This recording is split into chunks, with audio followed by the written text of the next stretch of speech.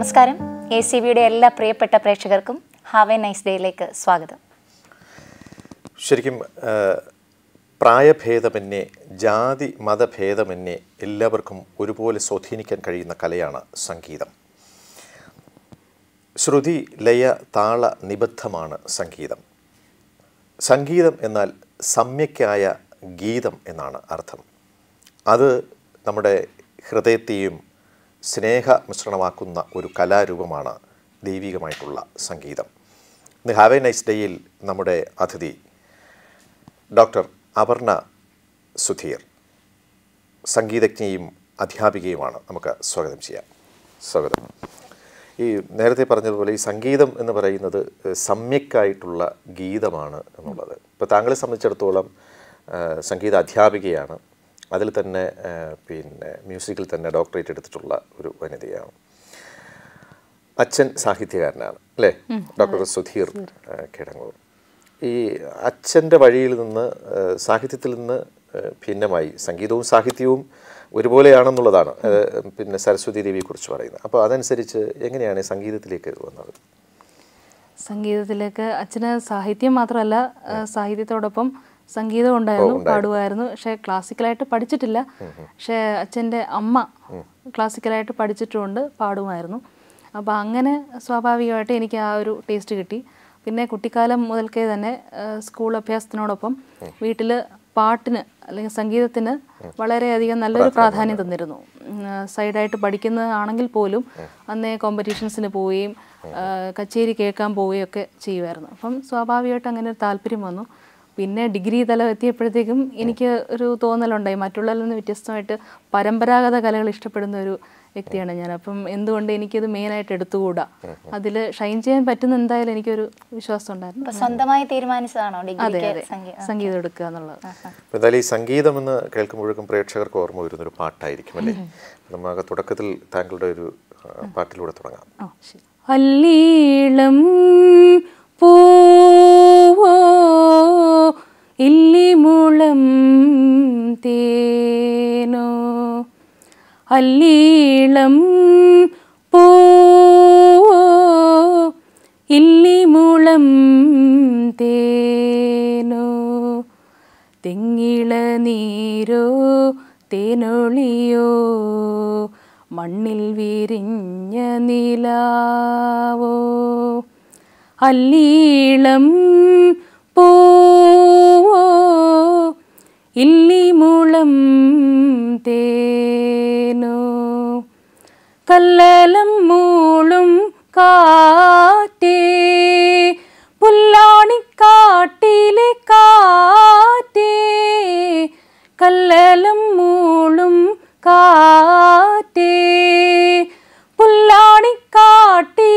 കാറ്റേ, കന്നിവയൽ കാറ്റേ നീ കൺമണിയേ ഉറക്കാൻ വാ, കന്നിവയൽ കാറ്റേ നീ കൺമണിയേ ഉറക്കാൻ വാ, നീ ചെല്ലം ചെല്ലം താ തെയ്യം തെയ്യം, നീ ചെല്ലം ചെല്ലം തെയ്യം തെയ്യം തുള്ളിത്തുള്ളി വാവാ, അല്ലീളം പൂവോ ഇല്ലിമുളം തേനോ, തെങ്ങിള നീരോ തേനൊളിയോ മണ്ണിൽ വിരിഞ്ഞ നിലാവോ, അല്ലീളം പൂവോ ഇല്ലിമുളം തേനോ. മനോഹരമായിരുന്നു. പ്രത്യേകിച്ചും ഈ അതിൻ്റെ പാട്ടിലെ സാഹിത്യവും സംഗീതവും ഒരു വേറിട്ട രീതിയിലുള്ളൊരു സംഗീതവും കൂടിയാണ് ഈ പാട്ട് എന്നുള്ളത്. എന്തായാലും താങ്കൾ ഇത് PhD കഴിഞ്ഞതിന് ശേഷം എഴുതിയിട്ടുള്ളൊരു പുസ്തകമാണ് ഗീത മാധുരി എന്നുള്ളത്. ഈ ഗ്രന്ഥം പുറത്തിറക്കാനുള്ള ഒരു സാഹചര്യം എങ്ങനെയായിരുന്നു? അത് എന്തുകൊണ്ടാണെന്ന് ചോദിച്ചാൽ, മ്യൂസിക് എന്ന് പറയുമ്പം സ്വാഭാവികമായിട്ടും പ്രാക്ടിക്കൽ ഓറിയൻറ്റഡ് ആയിട്ടുള്ളൊരു കലയാണ്. തിയററ്റിക്കൽ ആസ്പെക്റ്റിനേക്കാളും ഷുവറായിട്ടും പ്രാക്ടിക്കലായിട്ടുള്ളൊരു കഴിവിനാണ് പ്രാധാന്യം. പക്ഷേ എന്നിരുന്നാലും മറ്റ് സബ്ജക്ട്സുമായിട്ട് കമ്പയർ ചെയ്യുമ്പോൾ മ്യൂസിക്കൽ തിയററ്റിക്കൽ വർക്ക്സ് കുറവാണെന്നുള്ളൊരു കാര്യം ഞാൻ നോട്ട് ചെയ്തിരുന്നു. അപ്പം വരുന്ന ഞാനിപ്പം PhD ചെയ്തുകൊണ്ടിരുന്ന സമയത്താണെങ്കിലും ഞാൻ അതിൻ്റെ ഒരു ബുദ്ധിമുട്ട് നന്നായിട്ട് അറിഞ്ഞിട്ടുണ്ടായിരുന്നു. ഒരു കാര്യത്തെക്കുറിച്ച് ഒരു ബുക്സ് കുറവാണ്. അപ്പം പലപ്പോഴും മനസ്സില്ലാതെയാണെങ്കിൽ പോലും യൂട്യൂബും നെറ്റും ഒക്കെ ആശ്രയിക്കേണ്ടി വന്നിട്ടുണ്ട്. അപ്പം ആസ് എ റിസർച്ച് സ്കോളർ അല്ലെങ്കിൽ അത് കഴിഞ്ഞിട്ടാണെങ്കിലും സംഗീതത്തിൽ വർക്ക് ചെയ്യുന്നൊരു വ്യക്തി എന്നുള്ള നിലയ്ക്ക് എൻ്റേതായിട്ടുള്ളൊരു കോൺട്രിബ്യൂഷൻ കൊടുക്കണമെന്ന് ഇത് പഠിക്കുന്ന സംഗീതം പഠിക്കുന്ന കുട്ടികൾക്ക് വളരെ ഉപകാരപ്രദമായ ഒരു ബുക്കാണെന്ന് തോന്നുന്നു. സംഗീതമാധുരി. ഇതിൽ പ്രത്യേകിച്ചും നമ്മൾ ഇതിലൊരു 7ാം അധ്യായത്തിലായിട്ട് പറഞ്ഞിരിക്കുന്നത് പിന്നെ ശ്രീ വിദ്യാധിരാജ സംഗീതം എന്നുള്ളതാണ്.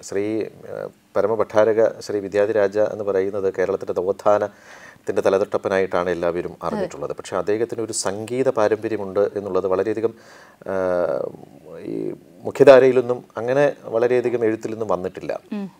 അതെങ്ങനെയാണ് ഇതിൽ ഉൾക്കൊള്ളിക്കാൻ പറ്റിയത്? അത് പ്രൊഫസർ ജഗതി വേലായുധൻ സാറിൻ്റെ ചട്ടമ്പി സ്വാമികളെക്കുറിച്ചുള്ള ശ്ലോകങ്ങൾ മാത്രം അടങ്ങിയ ഒരു പുസ്തകം. അതിലെ ഒരു ചെറിയ പോർഷൻ ഞാൻ CD-യിൽ പാടാനിടയായി. അപ്പം അതുമായിട്ട് ആ ഒരു വർക്ക് ഏറ്റെടുത്തപ്പം സ്വാഭാവികമായിട്ടും ചട്ടമ്പി സ്വാമികളെക്കുറിച്ച് ഞാൻ മനസ്സിലാക്കി.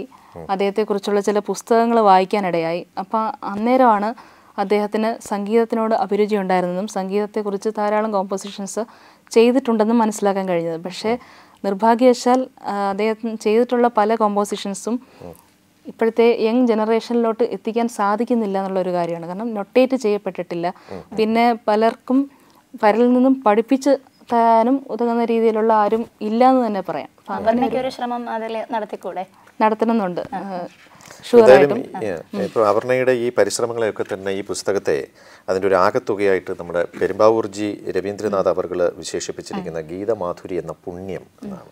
അപ്പോൾ അതിലൊക്കെ തന്നെ ഈ പുസ്തകത്തിൻ്റെ ആകത്തുകയുണ്ട് എന്നുള്ളതാണ്. ഇനി തിരിച്ച് താങ്കളൊരു ഗവേഷകൻ കൂടി ആയതുകൊണ്ട് ചോദിക്കുകയാണ്, ഈ സംഗീതം എന്ന് പറയുന്നത് നമ്മുടെ മനുഷ്യൻ്റെ ശരീരത്തെയും, മനുഷ്യനെ മാത്രമല്ല പ്രകൃതി ജീവജാലങ്ങളെയൊക്കെ തന്നെ ശരീരത്തെയും മനസ്സിനെയും ഒരുപോലെ സാന്ത്വനപ്പെടുത്താനും ഒരുപോലെ ഉണർത്താനും കഴിയുന്ന ഒരു കലയാണ് സംഗീതം എന്നുള്ളത്. ഈ അടുത്ത കാലത്ത് സംഗീത ചികിത്സ തന്നെ വന്നിട്ടുണ്ട് എന്നുള്ളതാണ് അല്ലേ? ആ രീതിയെ എങ്ങനെ കാണുന്നു? ശരിക്കും സംഗീതം എന്ന് പറയുന്നത് തന്നെ, സംഗീത അഭ്യസനം എന്ന് പറയുന്നത് തന്നെ ഒരു നമ്മൾ ആരും അറിയാത്ത രീതിയിലുള്ളൊരു തെറാപ്യൂട്ടിക് വാല്യൂ നമ്മളിൽ ഉണ്ടാക്കുന്നു എന്നുള്ളതാണ്. പ്രത്യേകിച്ചും ക്ലാസിക്കൽ മ്യൂസിക്കിന് ഇരിക്കുന്ന ആ പോസ്ചർ നോക്കിയാൽ തന്നെ അറിയാം. ചമ്പരം പടഞ്ഞ് ക്രോസ് ലെഗ്സ് ആയിട്ടാണ് ഇരിക്കുന്നത്. അത് തന്നെ വളരെ ശാസ്ത്രീയമായിട്ടുള്ളൊരു പോസ്ചറാണ്. യോഗയിലൊരു എനിക്ക് തോന്നുന്നു പത്മാസനം എന്ന് തോന്നുന്നു. അങ്ങനെ ഇരിക്കുമ്പം ശരിക്കും ബ്ലഡ് സർക്കുലേഷൻ കാലിൽ നിൽക്കുന്നു, ബ്ലഡ് ബ്രെയിനിലോട്ട് പോകുന്നു, അത് കോൺസെൻട്രേഷൻ ലെവല് കൂട്ടുന്നു. പിന്നെ അതുപോലൊക്കെ ചില രോഗങ്ങൾ, നമ്മളൊരു പഴമൊഴി ഉണ്ടല്ലോ, മരുന്നും മന്ത്രവും എന്നതുപോലൊക്കെ തന്നെ മരുന്നിനോടൊപ്പം തന്നെ സംഗീത വാസനയുള്ള ഒരാളാണെങ്കിലേ പക്ഷേ ഇത് അപ്ലൈ ചെയ്യാൻ പറ്റത്തുള്ളൂ എന്നുള്ളൊരു കാര്യം നോട്ട് ചെയ്യണം. അപ്പം മരുന്നിനോടൊപ്പം തന്നെ അവർക്ക് സ്യൂട്ടാകുന്ന രീതിയിലുള്ള സംഗീതം അപ്ലൈ ചെയ്താൽ ഷുവറായിട്ടും അങ്ങനെ ഒരു വ്യക്തിയെ ജീവിതത്തിലോട്ട് കൊണ്ടുവരാൻ സാധിക്കും. എക്സ്പീരിയൻസ് ഉണ്ടായിട്ടുണ്ട്. കുറച്ച് നാൾ മുമ്പാണ് ഞാൻ PGക്ക് പഠിച്ചുകൊണ്ടിരിക്കുന്ന കാലത്ത് അവിടെ ഡിപ്പാർട്ട്മെൻറ്റ് ഹെഡായിട്ടിരുന്ന ഡോക്ടർ B പുഷ്പകൃഷ്ണൻ എന്ന് പറഞ്ഞ ടീച്ചർ എനിക്കൊരു പ്രോജക്റ്റ് തന്നു. അതായത് PMGയിൽ താമസിക്കുന്നൊരു മാഡം. ആ മാഡം പക്ഷേ വെസ്റ്റേൺ മ്യൂസിക്കിൻ്റെ പശ്ചാത്തലമുള്ള ഒരു വ്യക്തിയാണ്. അപ്പം കാലങ്ങളായിട്ട് വിരലുകളൊന്നും ചലിക്കുന്നില്ല, കാലുകൾ ചലിക്കുന്നില്ല, ഇരിക്കാൻ മാത്രമേ സാധിക്കത്തുള്ളൂ. വളരെ പാടുപെട്ട് 1-2 വാക്ക് സംസാരിക്കും. പക്ഷേ അവർക്ക് ഒരാഗ്രഹം സംഗീതം അഭ്യസിക്കണം, മ്യൂസിക്കിനെ കുറിച്ച് ജനറലായിട്ടുള്ള കാര്യങ്ങൾ അറിയണം, പാട്ടുകൾ കേൾക്കണം. അതിന് പറ്റുന്ന ആരെങ്കിലും ഉണ്ടോ എന്ന് ടീച്ചർ വഴി അന്വേഷിക്കുകയും ടീച്ചർ എന്നെ നിയോഗിക്കുകയും ചെയ്തു. അപ്പോൾ എനിക്ക് ആദ്യം ഒരു ചെറിയൊരു ഭയം ഉണ്ടായിരുന്നു തന്നെ പറയാം. കാരണം വെസ്റ്റേൺ മ്യൂസിക് പശ്ചാത്തലമായിട്ടുള്ളൊരു ലേഡിയുടെ അടുത്ത് ക്ലാസിക്കൽ മ്യൂസിക് മാത്രം പാടുന്ന ഞാനും ചെന്നിട്ട് എനിക്കത് എത്രത്തോളം സക്സസ്ഫുൾ ആക്കാൻ കഴിയുമെന്നുള്ളത് അറിയില്ലായിരുന്നു. എങ്കിലും അതൊരു ചലഞ്ചായിട്ട് എടുത്തു. പോയി ആദ്യം ഞാൻ എന്താണ് സംഗീതം, 64 കലകളിൽ വെച്ച് ഏറ്റവും ശ്രേഷ്ഠമായ കലയാണ്, അങ്ങനെയുള്ള കാര്യങ്ങൾ പറഞ്ഞു. രാഗങ്ങളെ പരിചയപ്പെടുത്തി, അതിൻ്റെ ഓരോ ആരോഹണ അവരോഹണങ്ങളും സഞ്ചാരങ്ങളും പാടിക്കാണിച്ചു. അപ്പോൾ ക്രമേണ ഈ ഒരു ക്ലാസ് നടന്നുകൊണ്ടിരിക്കുമ്പോൾ തന്നെ 1-2 മാസങ്ങൾക്കുള്ളിൽ ഞങ്ങൾ രണ്ടുപേരും അറിയാതെ തന്നെ ആ വിരലിനൊക്കെ സ്പീഡുണ്ടായി, എഴുതുന്നതിലൊക്കെ കാര്യമായ വ്യത്യാസം കാണിച്ചു. അപ്പം ഈ മാഡത്തിനൊരു പിയാനോ ഉണ്ടായിരുന്നു. അപ്പം അധികം വൈകാതെ മാഡം തന്നെ എൻ്റെ അടുത്ത് പറഞ്ഞു, നമുക്ക് ആ പിയാനോയിൽ ഇനി വായിച്ച് നോക്കാം. അപർണ പാടിയാൽ മാത്രം മതി, ഞാൻ നോട്ട്സ് നോക്കി ഞാൻ വായിക്കാം. അങ്ങനെ എനിക്കും അത് വലിയൊരു എക്സ്പീരിയൻസ് ആയിട്ട് തോന്നി. അപ്പം എൻ്റെ ടീച്ചറിനോടും ഈ മാഡം വിളിച്ചു പറഞ്ഞ ആ കുട്ടി വന്ന് പഠിപ്പിക്കാൻ തുടങ്ങി എനിക്ക് ശരിക്കും തെറാപ്പി ആയിട്ട് തോന്നി.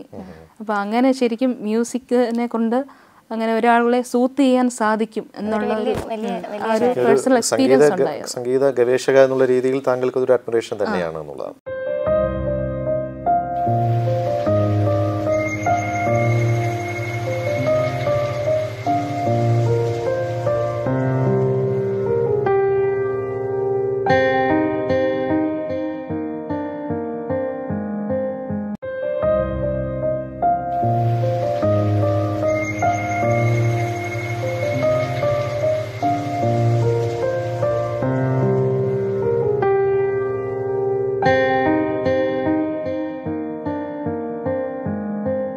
ഈ മ്യൂസിക് ഇപ്പം PhD എടുത്തു, ഇപ്പൊ പാടിയിട്ടുണ്ടാവാം, കമ്പോസ് ചെയ്തിട്ടുണ്ടാവാം.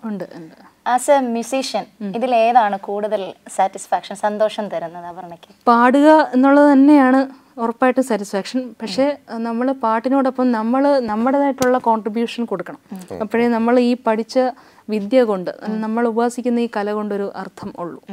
അപ്പോൾ അതുകൊണ്ട് തന്നെ PhD വെറുതെ യാന്ത്രികമായിട്ട് ചെയ്യുക എന്നുള്ളതിലുപരി എൻ്റേതായ ഒരു കോൺട്രിബ്യൂഷൻ വേണമെന്ന് എനിക്കൊരു നിർബന്ധമായിരുന്നു. അപ്പോൾ അങ്ങനെ ആ സെലക്ട് ചെയ്തിട്ടുള്ള ഒരു രാഗമായ കാമ്പോജി എന്ന് പറയുന്ന രാഗത്തിൽ ഒരു കോമ്പോസിഷൻ കമ്പോസ് ചെയ്തിട്ടുണ്ട്. അതിന്റെ ഒരു 2 വരികൾ സ്വന്തമായിട്ട് കമ്പോസ് ചെയ്ത് ഒന്ന് പാടാമോ? ദേവി ത്രിപുര സുന്ദരി, ദേവി ത്രിപുര സുന്ദരി, ത്രൈലോക്യവാസിനി ശങ്കരി, ദേവി ത്രിപുര സുന്ദരി, ത്രൈലോക്യവാസിനി ശങ്കരി, ദേവി ത്രിപുര സുന്ദരി, ത്രൈലോക്യവാസിനി ശങ്കരി, ദേവി ത്രിപുര സുന്ദരി.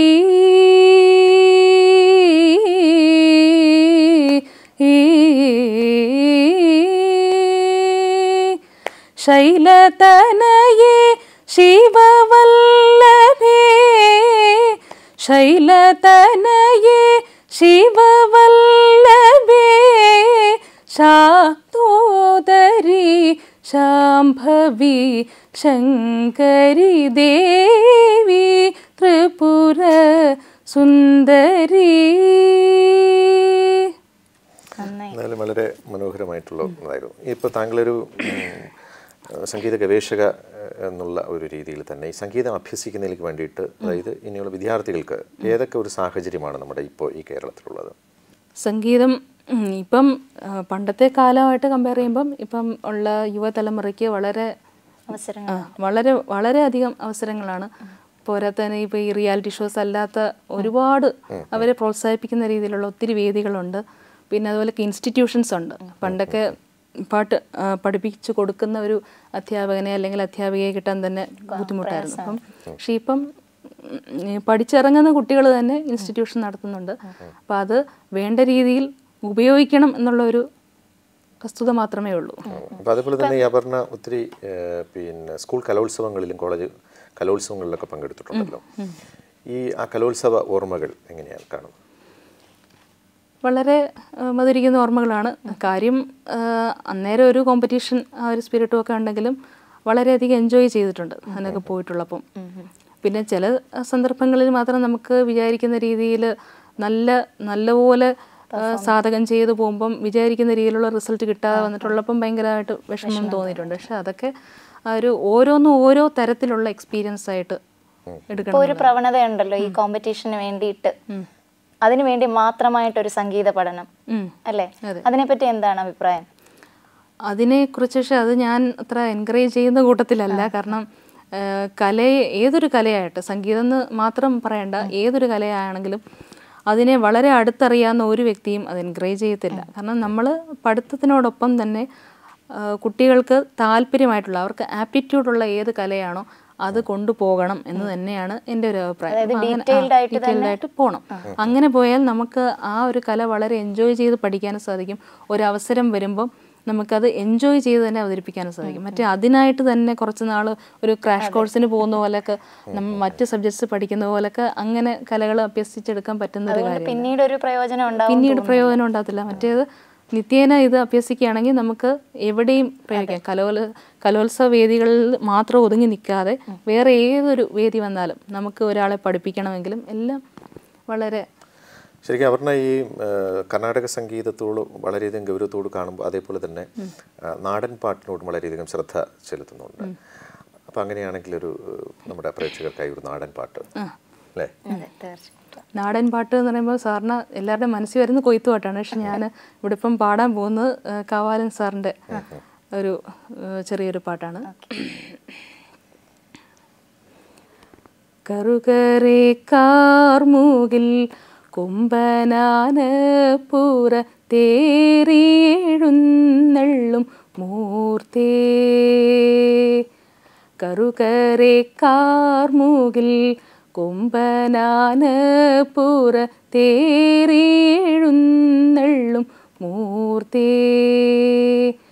ജിഗി ജിഗി തേ തേ ജിഗി ജിഗി തേ തേ ജിഗി ജിഗി തേ ജിഗി ജിഗി തേ ജിഗി ജിഗി തേ. കർക്കിടക തേവരേ. ഒരുപാട് വേദികളിൽ ക്ലാസിക്കൽ മ്യൂസിക് അവതരിപ്പിച്ചിട്ടുണ്ട്. ഈ പാട്ട് എന്ന് പറയുന്നത് ഈ മലയാള തനിമയുടെ കാവലാളാണ് നമ്മുടെ ഈ കാവാലൻ. ഇത് റെയിൻ സോങ് വിശേഷിപ്പിക്കാറുണ്ട്. അല്ല, ഞാൻ ചോദിക്കായിരുന്നു, ഒരുപാട് വേദികളിൽ ക്ലാസിക്കൽ മ്യൂസിക് അവതരിപ്പിച്ചിട്ടുണ്ട് അല്ലേ? അതുപോലെ സിനിമ ഗാനമേളകൾ അങ്ങനെ എന്തെങ്കിലും ചെയ്തിട്ടുണ്ടോ? ഗാനമേളകളായിട്ട് അങ്ങനെ കോൺസെൻട്രേറ്റ് ചെയ്യുന്നില്ല. അതൊക്കെ പഠിച്ചുകൊണ്ടിരുന്ന സമയത്ത്, അതായത് സ്കൂൾ ലെവലിലൊക്കെ ചെയ്തുകൊണ്ടിരുന്ന സമയത്ത് ചെയ്യുമായിരുന്നു. പിന്നെ കോളേജിൽ മ്യൂസിക് മെയിൻ എടുത്തതിന് ശേഷം പൂർണ്ണമായിട്ടും ക്ലാസിക്കലിൽ കോൺസെൻട്രേറ്റ് ചെയ്യാൻ തുടങ്ങിയെന്ന് തന്നെ പറയുന്നതായിരിക്കും ശരി. പിന്നെ അതോടൊപ്പം ഹിന്ദുസ്ഥാനി പഠിച്ചിട്ടുണ്ട്. ഹിന്ദുസ്ഥാനിയും പ്രാക്ടീസ് ചെയ്യുന്നുണ്ട്. സിനിമയിൽ മ്യൂസിക് ചെയ്യാൻ അവസരം കിട്ടിയാൽ സ്വീകരിക്കുമോ? ചെയ്യും, തീർച്ചയായും ചെയ്യും. എന്തായാലും ഈ ശരിക്കും നമ്മളെ ഈ മ്യൂസിക് തെറാപ്പിയെക്കുറിച്ചുള്ളൂ, അല്ലെങ്കിൽ സംഗീത ചികിത്സയെക്കുറിച്ച് അങ്ങനൊരു സേയിങ് തന്നെയുണ്ട്. അതായത് വൈദ്യനും സംഗീതജ്ഞനും ജനിപ്പിക്കുകയല്ല എന്നുള്ളതാണ്. പക്ഷേ നമ്മുടെ ഒരു ടാലൻ്റ് ഉണ്ടെങ്കിൽ നമുക്കൊരു പ്രോത്സാഹനം വേണമെന്നുള്ളതാണ്. ഈ അപർണ എന്ന സംഗീതജ്ഞയ്ക്ക് ഏറ്റവും കൂടുതൽ പ്രോത്സാഹനം എവിടെ നിന്നാണ് കിട്ടിയിട്ടുള്ളത്? ഷുവറായിട്ടും എൻ്റെ ഫാമിലിയാണ്. എൻ്റെ അച്ഛൻ വളരെ സപ്പോർട്ടീവാണ്. പിന്നെ അതുപോലെ തന്നെ അമ്മയും. അച്ഛന് പിന്നെ പാട്ടിനോടുള്ളൊരു ആപ്റ്റിറ്റ്യൂഡ് ഉണ്ടായിരുന്നു, സ്വാഭാവികമായിട്ട് അങ്ങനെ എനിക്ക് അതിൻ്റെ കിട്ടി. പിന്നെ അതുകൂടെ കുടുംബക്കാരാണെങ്കിലും മറ്റ് റിലേറ്റീവ്സ് ആണെങ്കിലും ഒക്കെ വളരെയധികം പ്രോത്സാഹനമാണ്. ഏതൊരു എൻ്റെ പ്രോഗ്രാം കണ്ടാലും അതിനെക്കുറിച്ച് കറക്റ്റായിട്ടുള്ള അസസ്മെൻറ്റ് തരികയും അതുപോലെ വർക്ക് ചെയ്യുന്ന സ്ഥാപനത്തിലും അവരും വളരെയധികം എൻകറേജിങ് ആണ്. എവിടെയാണ് വർക്ക് ചെയ്യുന്നത്? ഞാൻ Kerala university college of teacher education, Kumarapuram. Okay, അവിടെ അധ്യാപികയാണോ? അതെ, പെർഫോമിംഗ് ആർട്സ് എന്നുള്ള രീതിയിൽ. ഓക്കെ, അപ്പോൾ ഇപ്പോൾ ഒരു പുസ്തകം പ്രസിദ്ധീകരിച്ചു, ഗീതാ മാധുരി. ഇനി ഭാവിയിൽ ഇങ്ങനെ എന്തെങ്കിലും ആലോചനയുണ്ടോ? ഉണ്ട്, പുസ്തകം പബ്ലിഷ് ചെയ്യാനും ഉണ്ട്. അതോടൊപ്പം തന്നെ പ്രാക്ടിക്കൽ സൈഡിലും വളരെയധികം ഇന്നോവേറ്റീവ് ആയിട്ടുള്ള കാര്യങ്ങൾ ചെയ്യാൻ, അതായത് പ്രത്യേകിച്ച് ഈ പറഞ്ഞ പോലെ ക്ലാസിക്കൽ മ്യൂസിക്കിൽ തന്നെ കമ്പോസ് ചെയ്യാനായിട്ട് താല്പര്യമുണ്ട്. പിന്നെ PDF ചെയ്യണമെന്നുണ്ട്. ഒരു ഗൈഡിനെ കിട്ടേണ്ട താമസമേ ഉള്ളൂ. അങ്ങനെയാണെങ്കിൽ PDF ചെയ്യണമെന്നുണ്ട്. കാരണം അങ്ങനെ എന്തെങ്കിലും ഒരു സംരംഭത്തിൽ ഏർപ്പെട്ടാലേ നമ്മളും കൂടുതൽ വർക്ക് ചെയ്യത്തുള്ളൂ.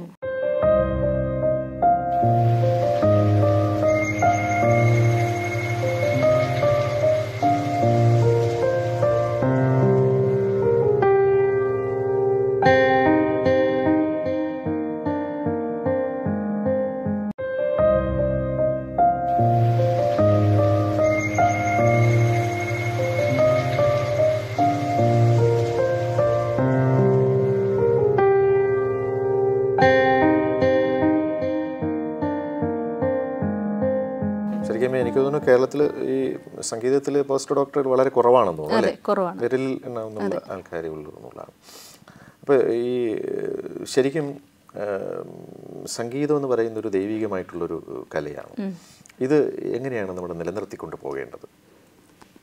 നമ്മൾ നിലനിർത്തുക എന്ന് പറഞ്ഞാൽ ഇത് ഉപാസിക്കുന്നവർ, പ്രത്യേകിച്ച് ഉപാസിക്കുന്നവർ ധാരാളം കച്ചേരികൾ കേൾക്കണം.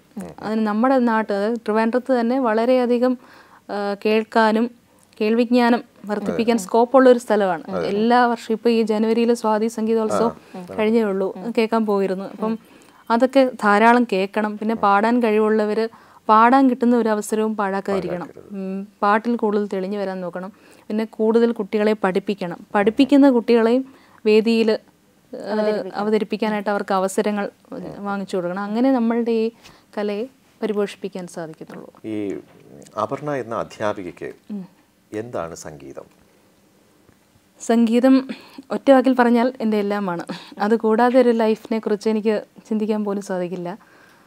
പിന്നെ ഇപ്പം വർക്ക് ചെയ്യുന്നിടത്ത് ക്ലാസിക്കൽ മ്യൂസിക് അല്ല പഠിപ്പിക്കുന്നത്, അവിടെ പെർഫോമിംഗ് ആർട്സ് എന്നുള്ള രീതിയിലാണ് അപ്പോയിൻറ്റ് ചെയ്തിരിക്കുന്നത്. അപ്പോൾ അവിടെ കൂടുതലും ദേശഭക്തി ഗാനം, പിന്നെ അതുപോലൊക്കെ നാടൻ പാട്ടുകൾ, അത് തന്നെയൊക്കെയാണ്. പിന്നെ അതുകൂടാതെ നമ്മൾ പുതിയതായിട്ട് ചില കാര്യങ്ങൾ പഠിപ്പിക്കേണ്ടതായിട്ടുണ്ട്. അപ്പം പക്ഷെ അതിനോടൊപ്പം ശാസ്ത്രീയ സംഗീതം അവതരിപ്പിക്കാറുണ്ട്. ഇപ്പോഴും ഞാൻ പ്രാക്ടീസ് ചെയ്യാറുണ്ട്, വീട്ടിൽ പഠിപ്പിക്കാറുണ്ട്. ഇപ്പോഴും എൻ്റെ ടീച്ചേഴ്സിൻ്റെ അടുത്ത് നിന്നും പഠിക്കാറുണ്ട്. അങ്ങനെ. ജീവിതത്തിലെ ഏറ്റവും വലിയ ആഗ്രഹം എന്താണ്?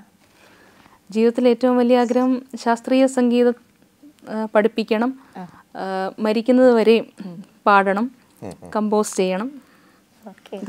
എന്തായാലും അങ്ങനെ വലിയ കമ്പോസറൊക്കെ ആയിട്ട് മാറട്ടെ. അതുപോലെ തന്നെ അവസാനമായിട്ട് സംഗീതത്തെ വളരെ ഗൗരവമായിട്ട് സാധകമായിട്ട് ചെയ്യുന്ന ഒരാൾ എന്നുള്ള രീതിയിൽ ഇപ്പോഴത്തെ കുട്ടികൾക്ക് സംഗീതം അഭ്യസിക്കുന്നതിലേക്ക് വേണ്ടിയിട്ട് വളരെയധികം വലിയ വാതായനങ്ങളാണുള്ളത്. പക്ഷേ ഈ സംഗീതം എന്ന് പറയുന്നത് ചിട്ടയോടുകൂടി വളരെ കാലമെടുത്ത് അത് പരിചയിച്ച് അത് പ്രേക്ഷകരിലേക്ക് തന്ന് അവർ ഏറ്റവും കൂടുതൽ ആരാധിക്കുന്ന ആൾക്കാരാണുള്ളത്. പക്ഷേ സമകാലികമായിട്ട് 1-2 ദിവസം കൊണ്ട് മത്സരങ്ങളിലേക്ക് വേണ്ടിയിട്ട് സംഗീതം പിന്നെ അഭ്യസിച്ചുകൊണ്ട് യഥാർത്ഥ സംഗീതത്തെ തമസ്കരിക്കുന്ന ഒരു രീതി നിലനിൽക്കുന്നുണ്ടോ?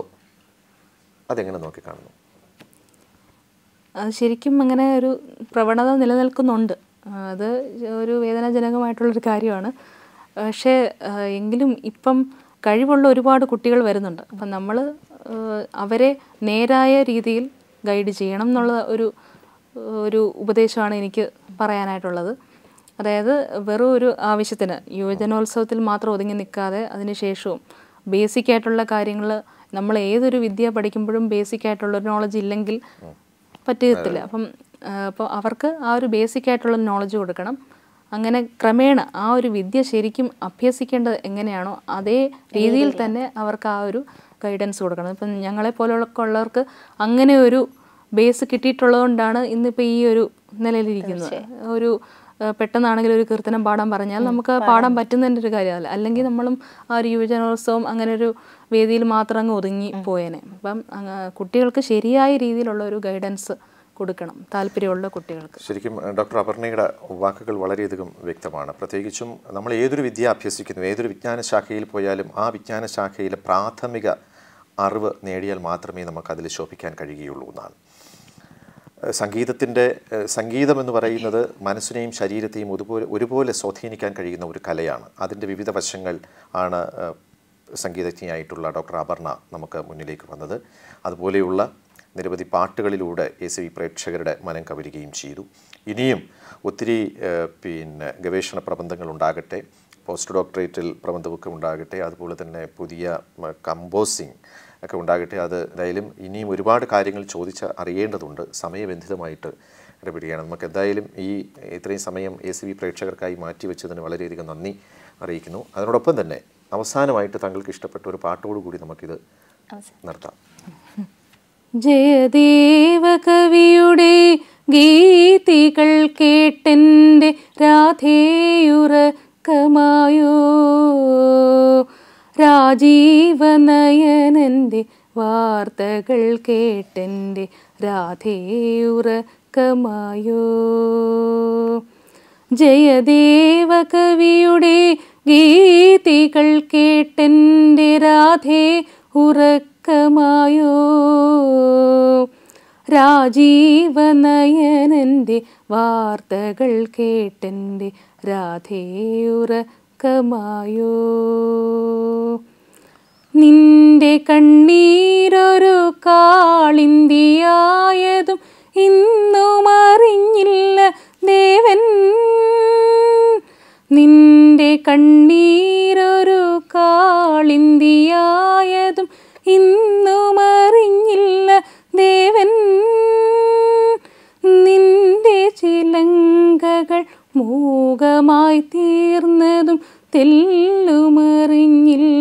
കണ്ണൻ.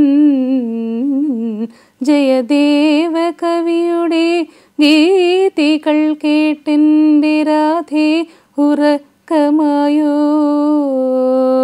രാജീവനയനൻ്റെ വാർത്തകൾ കേട്ടെൻ്റെ രാധേ ഉറക്കമായോ.